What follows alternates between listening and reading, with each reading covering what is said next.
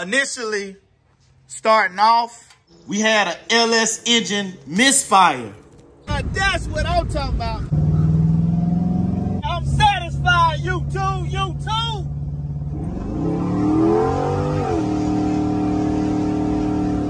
Our LS engine misfire troubleshoot paid off on our 72 convertible Impala LS3 swap.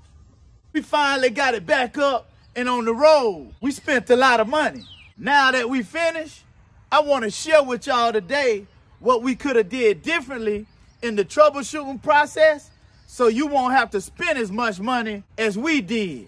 Because your LS swap is just as important as my LS swap. But before we do that, I want to ask you a question. How would you like to know how to do an LS swap in an old school car that run like this?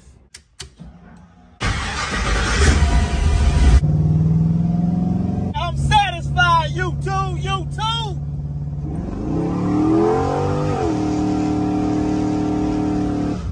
Looking at maybe almost 600 horsepower. We ain't put it on the dyno yet, YouTube. We did our own wiring. And we show y'all how to do the wiring, YouTube. Step by step. We did our fuel system. We show you how to do the fuel system as well. Step by step, YouTube. Everything you need to know.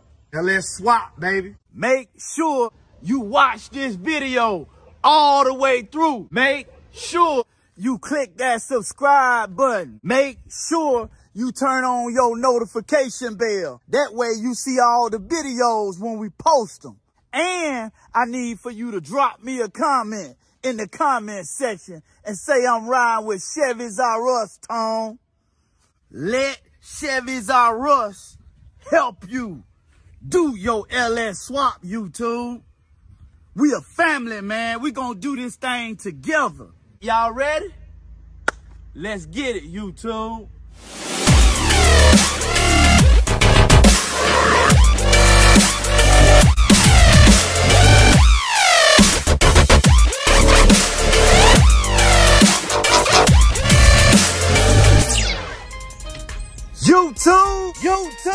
YouTube, this your boy, Tone coming back at y'all one more again, YouTube, with another great video on Chevys R Us, man. Y'all already know what time it is, man. We in the garage, and guess what? Ain't nothing nobody can do about it, YouTube. Let's get it. All right, YouTube. We got the 72 convertible Impala LS swap that we did the LS engine misfire troubleshooting on right behind me. I know y'all probably seeing the glimpse over there on the other side, but we also got a 75 convertible Caprice sitting in the woods, 28 years, y'all. Unmolested. Yeah, baby.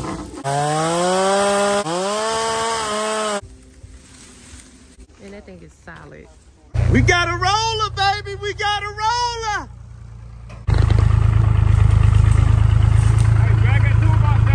Straight the wheel. A bit of air in the tire, just a little bit.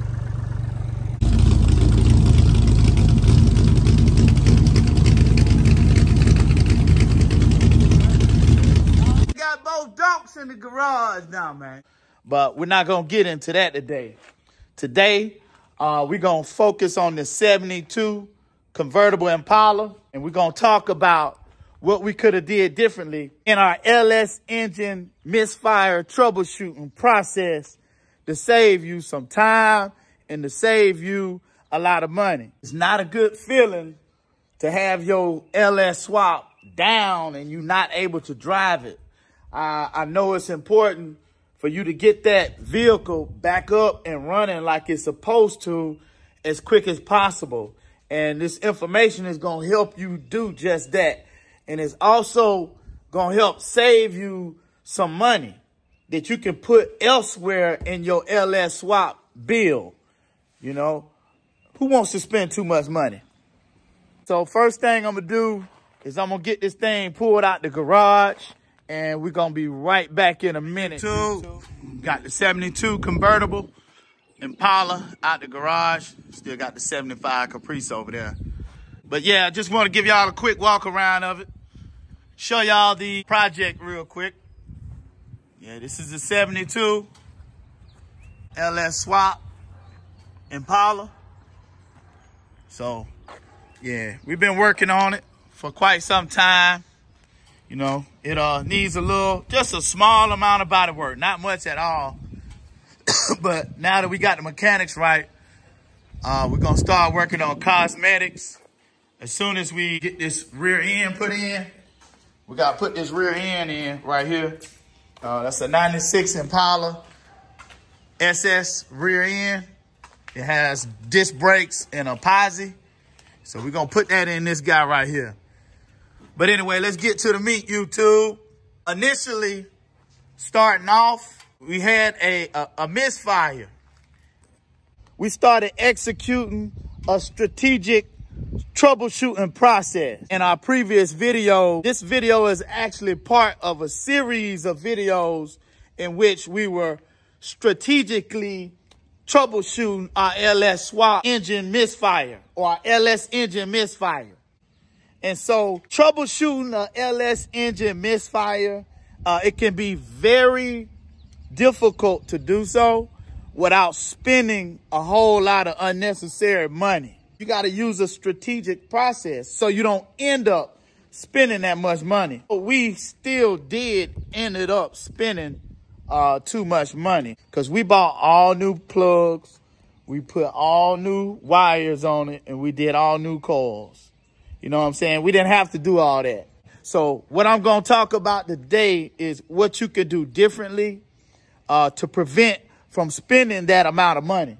So originally, we started out at the spark plug level, just checking our spark plugs. In that troubleshooting process, we were able to identify 2 problem cylinders, and they was a little dark. And the fact that the spark plug was dark means that it was running too rich. It had too much gas and not enough air, or it had too much gas and a very weak spark, indicating a bad coil pack or a bad wire. And so we decided to go ahead and replace all the spark plugs. And to be honest with you, that's something that we probably really didn't have to do.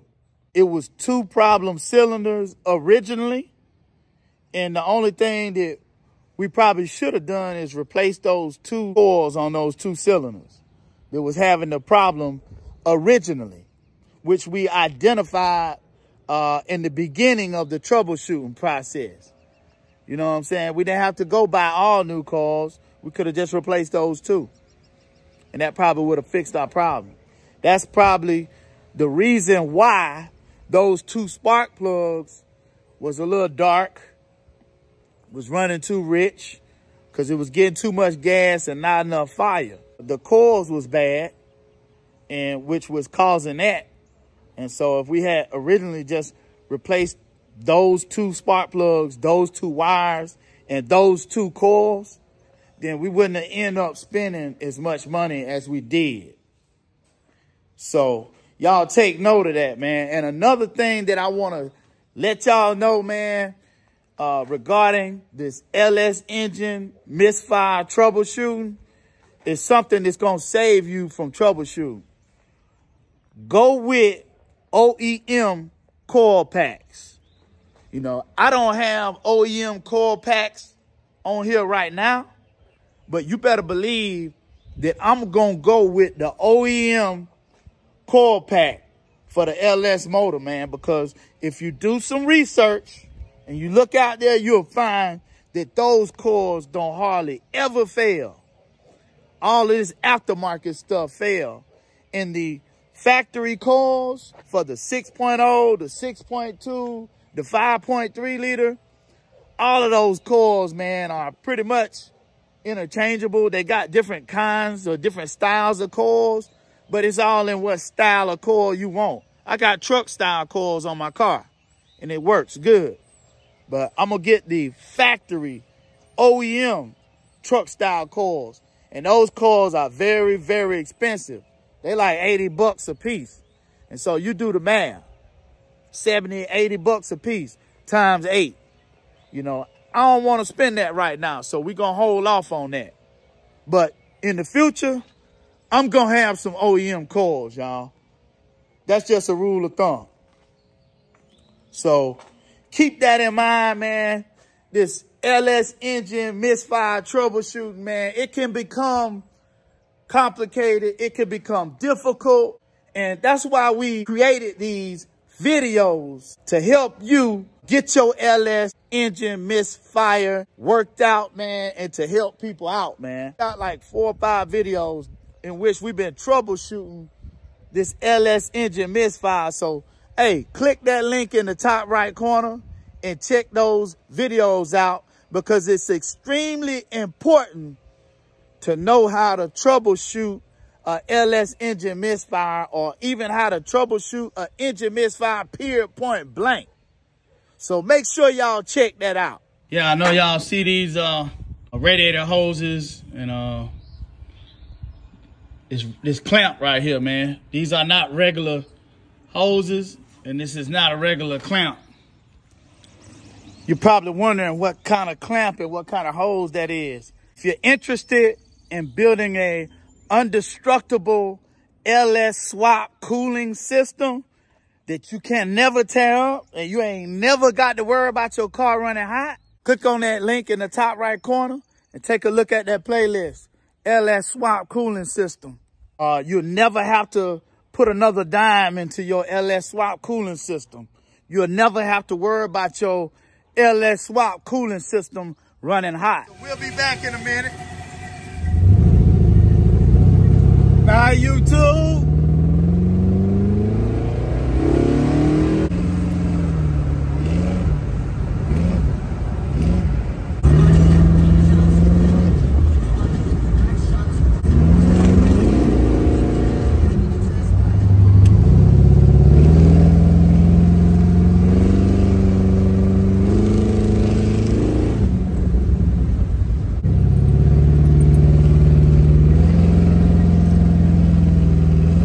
Remember, man, this is Chevys R Us, and your LS swap is just as important as my LS swap. And so this is why we do this, man. We giving up all the sauce. You know, we ain't holding no knowledge, no information back. So if you're doing an LS swap, or if you're thinking about doing an LS swap, it's important for you to connect with the Chevys R Us family, so you can start learning and start knowing everything you need to do, even if you in the middle of working on an LS swap right now. We got a lot of knowledge and a lot of information that will help make your LS swap easier. Or even if you run into some trouble with your LS swap, man, we go live every single Wednesday.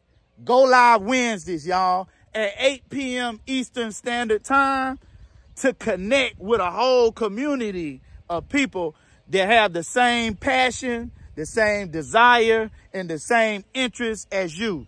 Old school cars and LS swaps. You know what I'm saying? So make sure y'all join us. If you have not subscribed, go ahead and click that subscribe button. Turn on your notification bell. That way you see all the Chevys R Us videos whenever we post them. YouTube.